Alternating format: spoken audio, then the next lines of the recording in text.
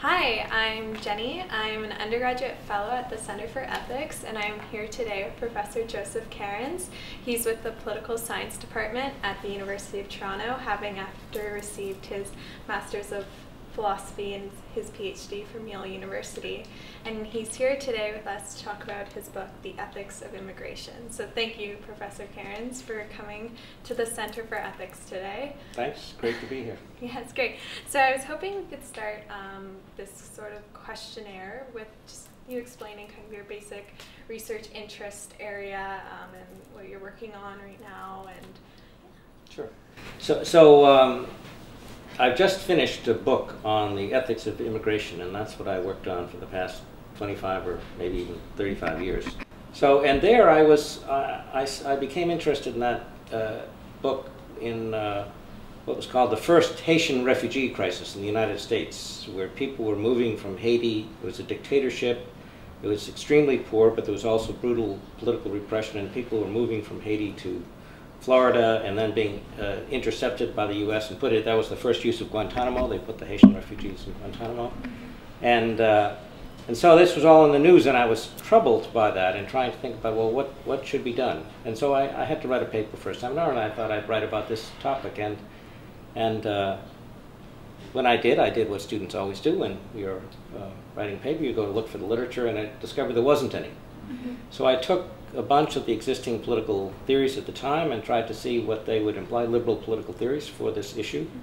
And such as John Rawls? John Rawls was the most prominent, and then Robert Nozick, who's a libertarian, and the utilitarians, who are still another perspective. And I concluded that all of these different strands of liberal thought should be for open borders, which sort of surprised me, actually. I hadn't anticipated that. And so that's how I became interested in that topic. And that was the first piece that I wrote, and it's still probably the line of argument that I'm best known for. But after that, I got invited to a conference by the German Marshall Fund, in which a lot of German scholars and politicians were trying to figure out what to do about German citizenship, because they had people moving in from Turkey and elsewhere as guest workers and had been there for, by this point, 40, 50 years, and their kids had grown up there, and sometimes they had grandkids, and they still weren't citizens because the Germans had this more ethnic conception of citizenship. So this was a meeting on citizenship, and so I was asked to present a paper on that, and I made an argument about why these people should have access to citizenship. But what struck me about that argument is that it had nothing to do with the open borders question. So this was an entirely separate kind of normative issue, that even if you assume that the Germans got to decide, they had invited these people in, so there was still a question about, that there were other normative questions. And so that set me off on another track around immigration, which is how to treat people who have already arrived and lived there for 30 years, yeah, have grandchildren. Right. So that's basically the attempt of the book, is to identify what are the ethical issues that are raised by immigration at all levels, and how should we answer them. Yeah, no, and you push that argument very clearly and strongly. It's a very powerful argument in the ethics of immigration. And it's fascinating because you can live in a country like Germany for years and years. And you can have your whole family live there. You have an identity in that country. But if you weren't born there, if you weren't born in that country, then you make the argument that being born in those rich, liberal, democratic societies is like feudal class privilege. And that creates an unjust world. So how does that idea of an unjust world create the foundation for your argument for open borders? Right. So in the open borders argument, one of the images I tried to use to communicate why I thought there's something fundamentally unjust about the current arrangements that let states decide who gets in and who doesn't get in. What I said is, think about feudalism. So today, my assumption is nobody wants to defend feudalism today. There's nobody who says, let's go back to feudalism, right? Everybody agrees that you can't divide the world into the nobles and the peasants and have one rule for the nobles and another rule for the peasants. So everybody accepts that. So I say, well, how is that different from the way we've organized the world as a whole today?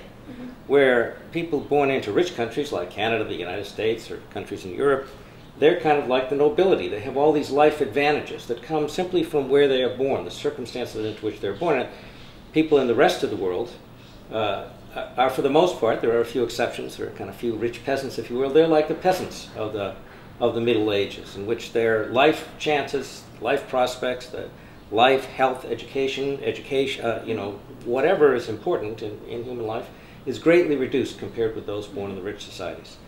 And that's not a natural thing. We've organized the world that we collectively as human beings have organized the world that way. So I say, well, why is that just? If we think feudalism is wrong, and that seems self-evidently bad, why is this okay? And your solution to that is sort of freedom of movement. Because, right?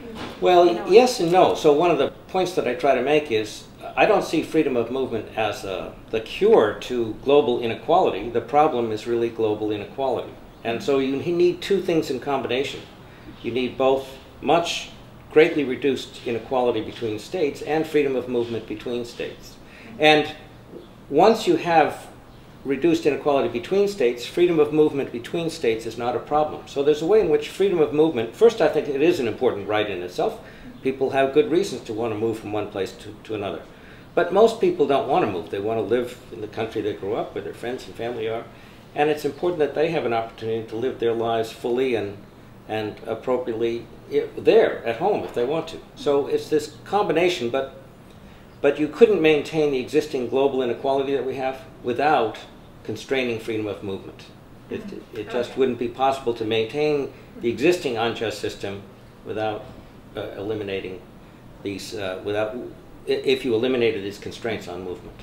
So I don't think of open borders as a policy proposal in the sense that I recognize that any politician who said, I'm for open borders, will be out of office the next day. They'll be fired, they'll be not elected. That's obvious, right? There'll be no support for that.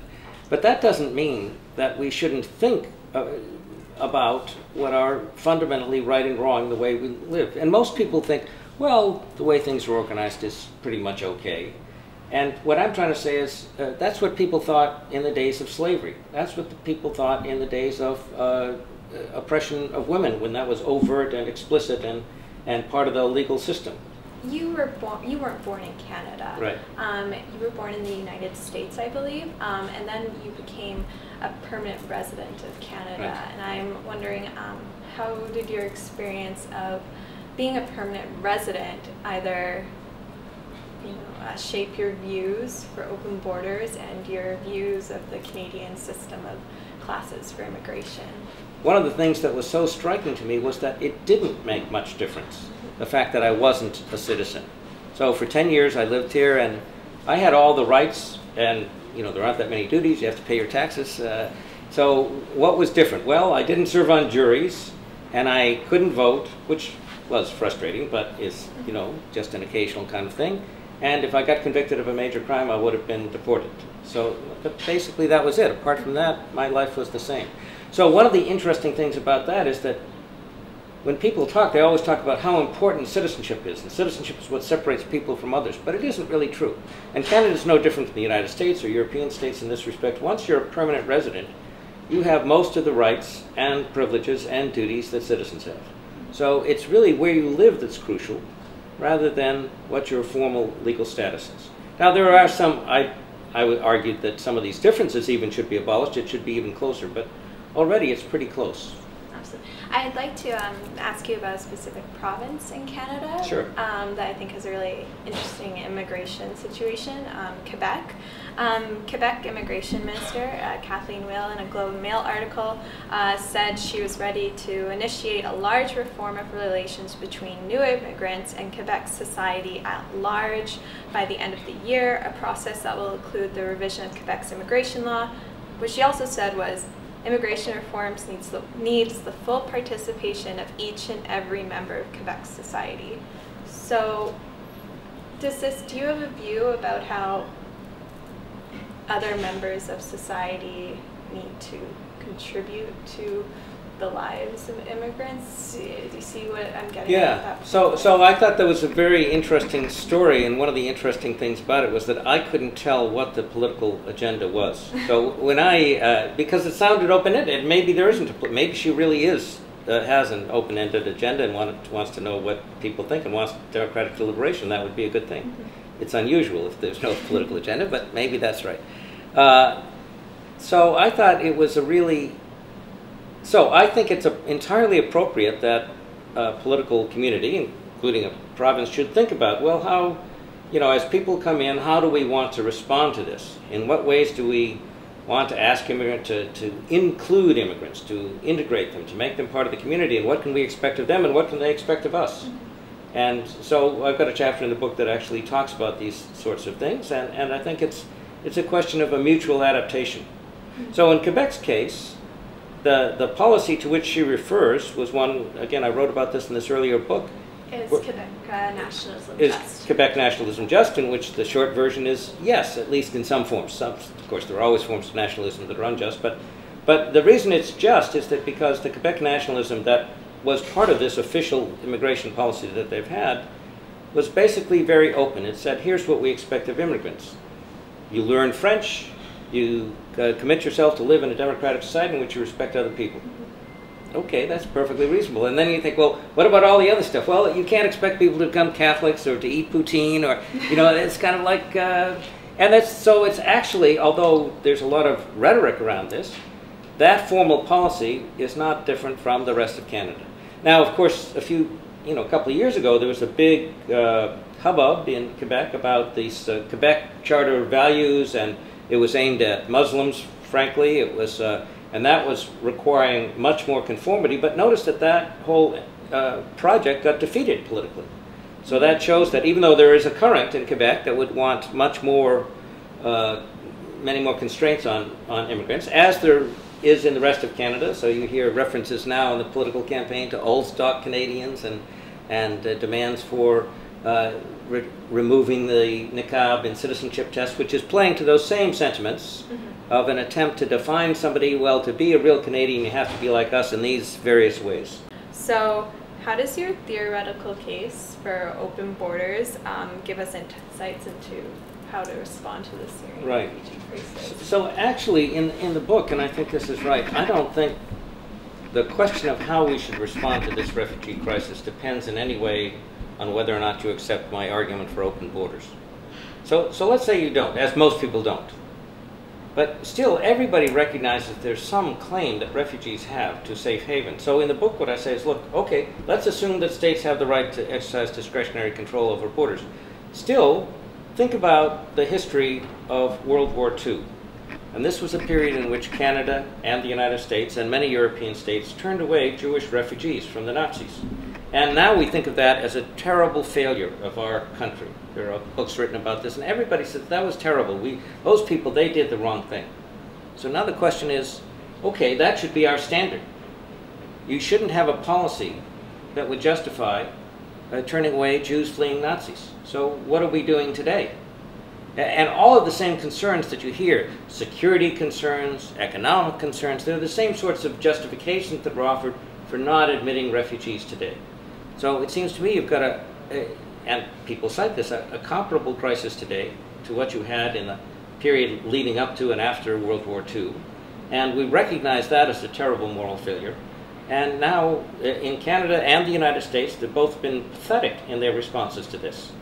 Again, it's political, as it was, of course, in the 30s. That it was not popular to admit Jewish refugees. So politicians catered to that. And that's what's going on today, both in Canada and the United States. And so it was surprising. The numbers on Germany are actually much higher than the figure you gave. They're expecting hundreds of thousands to resettle hundreds of thousands of refugees in the next few years.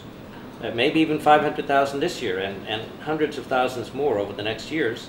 And the United States and Canada have been, and Britain have been very, very restrained by comparison. And here's the problem. You recognize these are human beings in desperate need. And somebody has to admit them. Now, right now, the vast majority of these people are in refugee camps in Jordan, in Turkey, in Lebanon. Well, why is it the responsibility of Jordan and Turkey and Lebanon to provide new lives and new homes and new places for these people to live? They didn't cause the problem.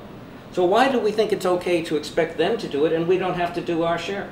These are people who, it's clear they can't go back to Syria in the foreseeable future. It'd be nice if you could imagine they could go, but they can't. So it's not reasonable to expect, you know, children to grow up in a refugee camp. They need a new home. Where should that home be?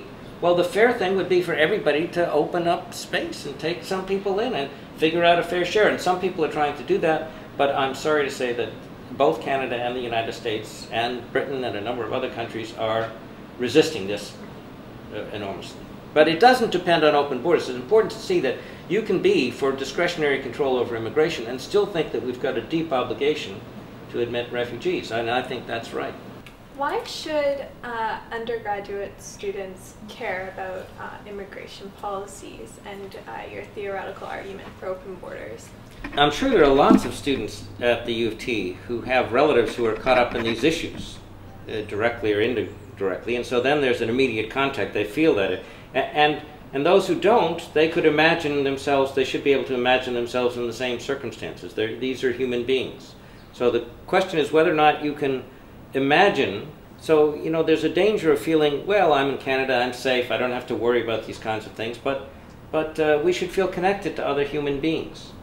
And so if you think about this refugee crisis, as I think you see this outpouring of response, the picture of that little boy suddenly just brought home to people that these are just ordinary people in desperate straits, such that people who love their kids are putting their kids at risk in order to find safety for them, and sometimes they fail. So it's a terrible tragedy, and if you know, how can you look at that and not be moved, and then not try to think about it? But the deeper puzzle, I suppose, is, well, what's the point of arguing for open borders and trying to talk about open borders when you can never accomplish anything? But here I say, look, there have been lots of times in human history when there are deep injustices that are very difficult to change. If you're in the 18th century and you think slavery is wrong, it's going to be a big struggle to get rid of slavery. Most people around you don't care. They're not affected by it directly, and so they say, we don't care. And those who do care have interests at stake, and they're trying to preserve it. So we look back at those struggles. We admire the people who fought against it, and we're critical of those who did nothing about it. So we have to challenge the kind of complacency that we have about, well, we can't do anything about what's wrong in the world. And we have to find ways to struggle against injustice. The opportunity to re-examine the things that you take for granted and get a critical perspective on the way things are. Mine is not the only perspective. You should get lots of different perspectives, but you should take the opportunity with these 4 years to try to think about what's going on, what you believe, what really matters in your lives, and then decide how you want to live.